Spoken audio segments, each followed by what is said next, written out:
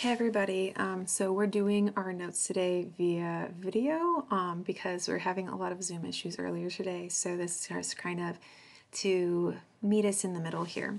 All right, so just follow along. If you need to pause, feel free to pause so you can write down notes. We're only going to write down the things that are underlined. All right, okay. So westward expansion. All right, so when we are expanding west, we are talking at this point in time about the Oregon Country and all this area here that is from Mexico. All right, so some of this is going to have some review because we're talking about all expansion of land, right? And so this is back from the American Revolution, all right? The Northwest Ordinance, right? This is dealing with this land here that is in black, right? It is all of our Great Lakes states, right? This area is going to be making us a plan for how to make a new state, right? And this particular area did not have slavery at all, so earlier in the unit when we talked about the abolitionist movement, right, a lot of that stuff starts here in that Northwest Territory, right, and so that makes sense how we have that connection. Also, they're going to create public education in this area. Again, that's where we're going to have that connection with Horace Mann and the education movement that's going to happen here before the Civil War time period. Right? Manifest Destiny, we talked about this before. It is that expansion into all different parts of North America, right? And remember that meant that God told us that we should settle this. These settlers from the United States should settle all of North America. So we tried to go up into Canada, right? Didn't get very far. And then we also are going to be going down to Mexico with the Mexican-American War.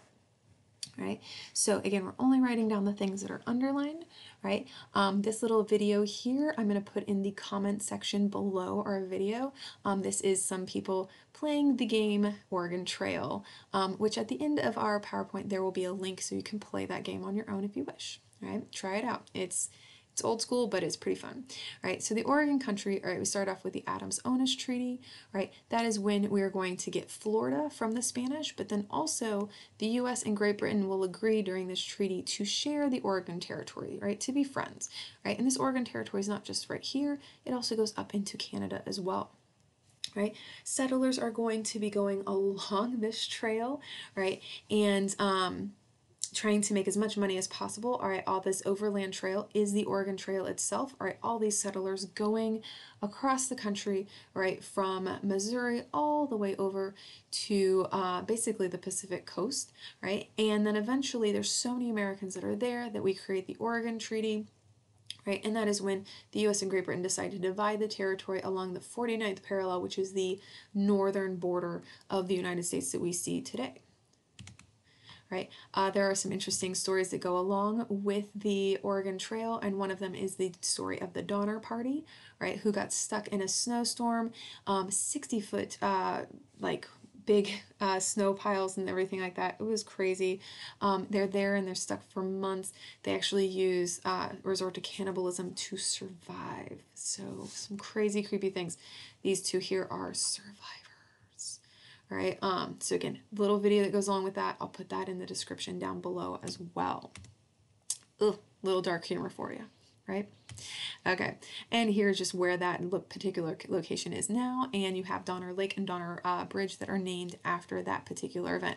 And even with these stories, people still went out west. Right. Our next one we have is the Missouri Compromise. You will see this in your web quest on the causes of the Civil War that you're going to be doing tomorrow, so definitely keep a note of this, all right? And then you don't have to read that section on the Missouri Compromise. You can just type in the answers because you're getting them right here. All right, so a little bit of a review. So the Missouri Compromise, one of the things we want to do, all right, and we see it in this cartoon up here, we want to keep the balance between free states and slave states, right? And we want to keep that balance in Congress. And the reason for it is that then the in Congress, they can't pass a law for or against slavery, and no one's going to talk about it because it's even, right? And so this new land we've gotten from the Louisiana Purchase, we got to figure out, is it slave land? Is it free land? What's going to go on? So Henry Clay, all right, the great compromiser, is going to be part of this negotiation, and they're going to try to keep this balance of power. So Maine will be a free state, Missouri will be a slave state, anything north of Missouri will be free, anything south will be slave, right? And all future land was promised at the time to be free. Now let's look at a map that goes along with this. All right, so on our map here, we have the orange states are going to be your slave states, your tan colored states are going to be your free states. So slave, free. All right, and if we would go through and count these numbers, they would be even, okay? So slavery state would be Missouri, all right, free state is going to be Maine, all right, and then this magical little line here in the middle below Missouri, the 3630 line is going to be what is going to divide the slave states and the free states, right? And eventually these southern states thought, hey, we're just going to expand this line all the way to the coast and then expand all the way into Mexico, and there would be lots and lots of slave territory. Obviously, they didn't get as much land as they thought they were going to, but that was their bet back at this time in 1820. Right, so getting land from Mexico, how does this all start off? Well, we got to start off with what happened in that area. So this area is owned by Spain. It was called New Spain. Mexico will become independent from Spain, and so then it'll be Mexico, right? So if we look at our map up here, right, all of this land that's in gray was New Spain, owned by Spain, and so all of that land will then become part of Mexico, right? Many Americans are going to start crossing over from the Louisiana territory and from the Arkansas territory, right? And they will start occupying the province of Texas, and it will be mostly dominated by Americans, right? Okay, they want to go there because the land there is very similar to the land in the southern part of the U.S., and so it's going to be good for growing cotton, and so they're actually going to bring slaves with them. That was not really seen as a good idea by the Mexicans. They didn't like it. Right? So again, we kind of already talked on this, but Americans are bringing slaves with them to Mexico. Mexico's angry, right?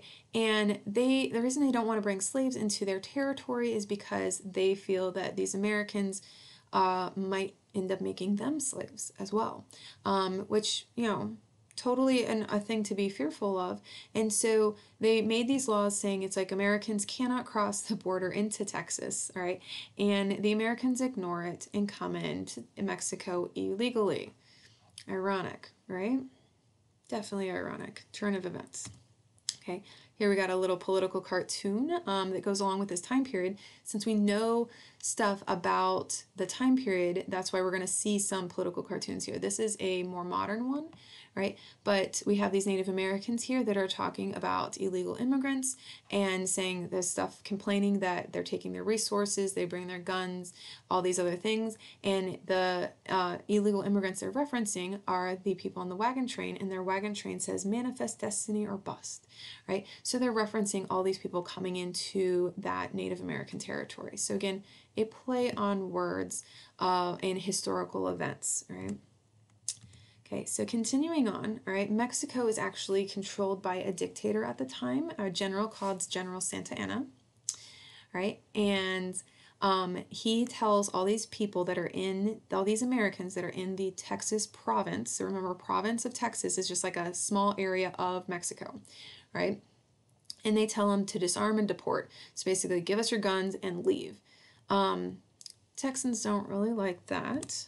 Okay, and so they will have a rebellion, and in part of that rebellion, they will have a battle at the Alamo, right? Here is the Alamo here, and at this epic battle, there was 200 Americans, 4,000 Mexicans, right? The Americans, it's a story of where everyone died, right? However, from this event, right, everybody dies in this battle, all the Americans do. But from here, right, so even the people that surrendered were killed. All right, so horrible, horrible story. But what ends up happening is that the other Texans that hear about this event at the Alamo are inspired, right, of the bravery of those 200 people, right, and that who never gave up. So they're going to have the saying, remember the Alamo, right? And so that's really what we want to write down here because, again, it's underlined, right? So remember the Alamo, remember the bravery of those people, right, who never ever gave up, right? Here's two famous people who died at the Alamo, right? We have this guy Bowie, right? He is the guy who comes up with the Bowie knife, right, which is giant, huge, like, hunting knife, I suppose. And then Davy Crockett, which, if you're unfamiliar with him, right, there's some Disney movies about him, I'm sure are on Disney Plus right now, if you feel inclined. Right? So from all of this, Texas will then become an independent country, right? It will be called the Republic of Texas. They're only around for 10 years as their own country, but they have their own president, Sam Houston, Houston, Texas. That makes sense, right? And they are one of the very few states that were their own country before it became part of the U.S. The other state that was its own country before it became part of the U.S. was Hawaii. They had a queen, all right, their own country and everything like that. So right now, Texas is not part of the United States historically. They are their own countries. So we have the country of the United States, you have the country of Texas, and then the country of Mexico, right? However, again, they're only going to be, Texas will only be its country by itself for a small period of time, right? The president at the time is this guy named Polk, right? President Polk, right? And at the very end of his presidency, he annexes Texas. Annex means to add, right? And he added it as a slave state. Well, there was no free state added. So that means we have an uneven balance of power in Congress. This is not good. Also, it's showing us that this president just wanted to be part of all this stuff to add more states, add more land. And he was a Southerner, so he's adding a slave state. So we can kind of see a conflict going on here.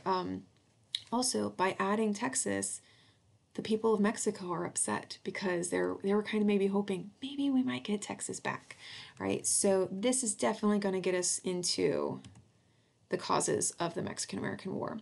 So our cartoon here, this one's a little weird, right? So this is supposed to be the Mexican eagle, all right? So that's on the flag of Mexico, and it has, the cartoon was titled Plucked, all right? So it's basically the Mexican eagle before the war, right? And then after the war, right? All of its feathers were plucked out, right? So kind of saying that like Mexico totally lost this war with the United States. Okay, so obviously the annexation of Texas makes Mexico mad, right? And here's where we get the causes of the Mexican War, right? Okay, these are very simplified, all right? But again, kind of big ticket items here. And then also another map to help us out. So remember, before the war starts, right, Texas has just been annexed. Before, it was the United States, Texas, and then Mexico. So 3 separate countries, right? So our causes, we got manifest destiny. We've talked about that a ton before. It's pretty easy. We want to expand. We're expanding south, right? The South wants to add slave states. President Polk just did this by adding Texas as a state and making it a slave state, and now there's no balance of power, right? Mexico tells us we cannot have California. So C is California, right? We demanded to get California. Remember, there's gold in California. That's why we want it, okay? And then Mexico sees that we have finally annexed Texas, which annex means to add, right? And so they see this, all right, they're really upset, right? And we've been not getting along for a while, right? That's the last kind of straw that they, that then leads us into war, right? We're not obviously doing that, right? We're just going to take the notes on it. So for our Mexican War itself, all right, Mexico is crushed during this war. The United States military is, it just has more people, more resources, etc. And the United States really just completely dominates. Okay, so they're fighting. See, have their dukes up and they're fighting. All right, so our effects, all right, and we will have this video here in the description down below for you guys to click on, right, is that the treaty that ends the war is the Treaty of Guadalupe Hidalgo, okay, right? Beautiful sounding treaty, right? And so part of the treaty is that we'll have the Rio Grande, right, will be the southern border of the United States. So that river is still the boundary between Texas and Mexico. Mexico will also give up or cedes California and New Mexico. So on our map here, it's all this area here that is in pink, okay, outlined in red, right? So that whole area was the California, New Mexico territory. Obviously now it is California, Nevada, Utah, Arizona, and a little bit of New Mexico, and a little bit of Colorado and Wyoming. Right? The other thing we're going to have is we're going to then buy, after the war, the Gadsden Purchase. That's this little itty-bitty section of land right here, right? And the reason we end up buying this small little bit of land, right, is because there are mountains here, right? Okay, the Rocky Mountains, and we want to build a railroad to California. Well, we could very expensively blow up parts of the mountains to put the railroad through, or we could buy this little piece of land and put the railroad around the mountains. So that's why we need that last little piece. But once we have that, the continental US is complete. The only things we are missing as part of our country are going to be the states of Alaska and Hawaii, right? Which we'll get those eventually, but not quite yet. One of our biggest impacts or effects of the Mexican-American War is increased sectionalism, right, or sectional tension, and that's the fight between the North and the South over this new land. So we got all this new land from Mexico. Is it going to be free? Is it going to be slave? What's going to happen, right? And obviously we don't agree, and that's going to lead us to war, right? So here's a really quick one, again, only looking at the things that are underlined. But again, this is a review slide, right? So the Mexican-American War ends with the Treaty of Guadalupe Hidalgo. The U.S. gains all of Texas to the Rio Grande River. Okay, Mexico give up territory in the Southwest called the Mexican Cession. So that's this area here that's in the blue, right? And again, cession just means to give up. And then a couple years later, they're going to buy this Gadsden Purchase area here to complete a railroad and complete the United States. Right, so here again is another map, right? This one's a good one that if you wanted to pause right now and take a screenshot or a picture of this would be a really good one to have, all in this expansion and that sort of thing, right? Really good map. And there's Speedy Gonzales because he's cute. Right, so some other things to review here to end what's going on. So again, a couple more topics here, and some of these things you're going to see in your web quest that you're going to be doing on Friday. So sectionalism, we've seen this before, that idea that you're creating different sections of the country that are going to have similarities, but also then be different from each other. So think North and South. Right, we have this question with all this new land we got from Mexico, which is all this in green. What do we do with that land? Is it going to be free land? Is it going to be slave land? Does the federal government decide? Do the states decide? What's going to happen, right? And this fight is obviously part of this getting closer and closer to civil war, right? So again, some of these things you're going to see in your web quest. So it's kind of like you're double dipping here. So this area that we got from the Mexican-American War, right, that's in green, right, is that this is the Wilmot Proviso section here, right? Okay, this land, this guy named Wilmot wanted to make this land free. Right, all free territory, but obviously that's not going to fly in Congress, right, because they're not going to make that decision. It's never approved, and so we still don't know what to do with these territories. Who gets to decide? What do we do with them? So people are still kind of just avoiding the issue of slavery, right? We then get our Compromise of 1850. And again, some of these things you're going to see in your web quest and stuff like that tomorrow. So our Compromise of 1850, again, another map. They eventually make California a free territory, right? This free state is determined by the federal government. Congress made that decision, right? Then we're going to figure out, well, these two territories, Utah and New Mexico territory, the stuff in the kind of reddish color, brick color, I guess, they are going to get to choose for themselves. So the people that live in those territories will get to vote, right? And if they vote for slavery, it'll become a slave state. If they vote for free state, it'll become a free state, right? It's up to the people that live there, right? And this is called popular sovereignty. We've seen this term with the Constitution before in this class. So this is a term meaning that the citizens get to choose, right? And so the other thing we're going to have with the Compromise 1850, so there's lots of things going on in here. So this section of your web quest is actually quite substantial because there's so many things. The other thing in the Compromise will be the Fugitive Slave Act, which made it a federal law that citizens had to help return any runaway slaves to who owned them. And so basically it made it a federal crime if you did not help, right? And it means that anybody, no matter where you were, you could be returned to like wherever your plantation was before. So that means you cannot escape just to these northern states in green. You have to go all the way to Canada now. Right, and so that's where we have this picture here. So if you have not been to Detroit, on the Detroit, if you are on the coast there, this is the Detroit River. Right, there is this beautiful statue, right, and it's of these people that were part of the Underground Railroad that they are trying to get to Canada, and the statue looks to Canada. So you can kind of see right over here, there is a little red and white flag. That is the Canadian flag, so that is Canada right there across the river. So very poignant location for this particular statue. right? And here is our little link here for playing the Oregon Trail. That one is also going to be down below for you guys to enjoy. So make sure you're doing your web quest on Friday. All right. You're going to see some stuff that's a little similar here and there. And always, as always, if you have questions, please make sure you send them to me and Remind. All right. Bye-bye.